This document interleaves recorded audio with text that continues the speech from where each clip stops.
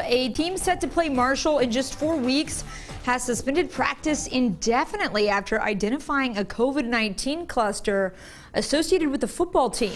Now, Appalachian State, who Marshall announced just yesterday would be on their schedule, sent an email to students, faculty, and staff saying 11 total cases have come back positive from the team. That's 7 players and 4 staff members. Now, this comes just 1 day after on-campus classes resume at the university.